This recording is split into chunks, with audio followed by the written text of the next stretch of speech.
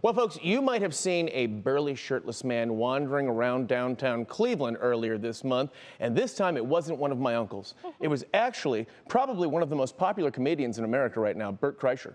He stopped in Cleveland on his nationwide arena tour and was kind enough to sit down and chat with me before his show at Rocket Mortgage Fieldhouse, where we talked about his love of Cleveland, his upcoming movie, The Machine, and his feelings about Russian President Vladimir Putin. Spoiler alert, Bert's not a fan.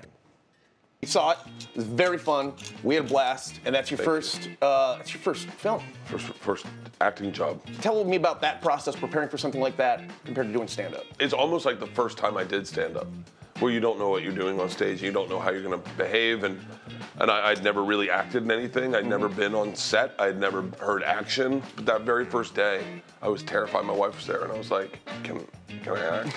She was like, "Yeah, you're killing it." I loved it. Yeah. I loved the whole experience. I had never had more fun doing anything in my entire life. You do a lot of fight choreography in this. Did you actually have to train for that? Yeah, I'm a horrible fighter. I'm so bad. You look like a real fighter. You don't know what didn't go wrong. I mean, I know there's a lot of direct, but you look good. So let me tell you what happened. Sure. I was so bad at fighting because I would make the noise when I'd punch. I go. So they had to edit that out. You'll see my mouth in the scene. I made noises. Right. I made noise. They had to edit that out.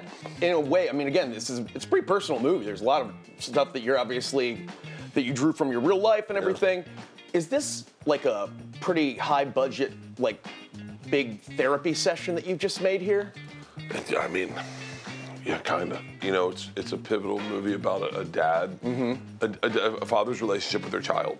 Right before I left for the movie, we started having hiccups with my daughter just the exact same way, like just a disconnect.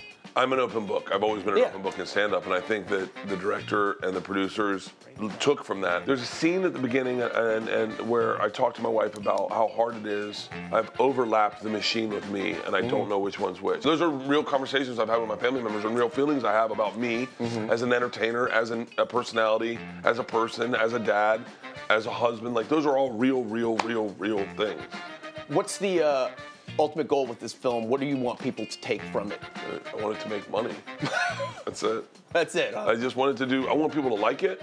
I want people to be like, I can see another one. Yeah. I want to sign up for machine 2, 3, or 4. Yeah. I want to do 4 more. I want to do 4 more. I want it to be like my Rambo. You're releasing this at an interesting time geopolitically in that your villain is a Russian and they're kind of ornery these days. Do you worry about Russian repercussions when this film goes out? Do you think that Putin might come at you? I mean, you worried about that? No, bring it, Putin. Whoa. But let me tell you, if Putin gets upset at my movie, I will be making so much goddamn money. Yeah. Yeah, I don't care at all. You're right. It's weird because that enemy was popular in the 80s. That's why we had, that's Red Dawn, and that's why Rocky IV. And now, I feel like the Russians are kind of making a comeback as villains. And you're helping that happen. Yeah. So, great enemy, though, really well timed. We're insecure Clevelanders, Midwesterners. We like it when people visit us, particularly like Hollywood showbiz type people that everyone's heard of. So, the best way to win us over is to say some nice things about the town. I'll tell you what I love about Ohio. First of all, you have weather. Second of all, you have topography. You have rolling hills. Yeah. And you've got, 5 huge cities. You've got the biggest theme park in the world. You've got lakes. You've got sunsets. You've got outdoors. You've got so much, and you've got humility. That's why we like you, though, is because you get us. Cleveland's happy for you. Congratulations on your success.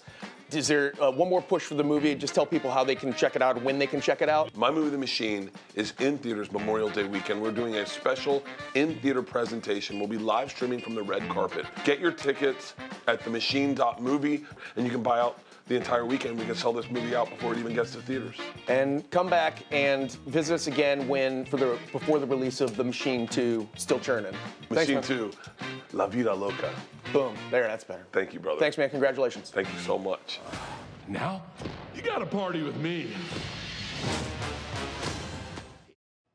Folks, The Machine officially hits theaters on Friday, May 26th. Be sure and check it out. Thanks for the time.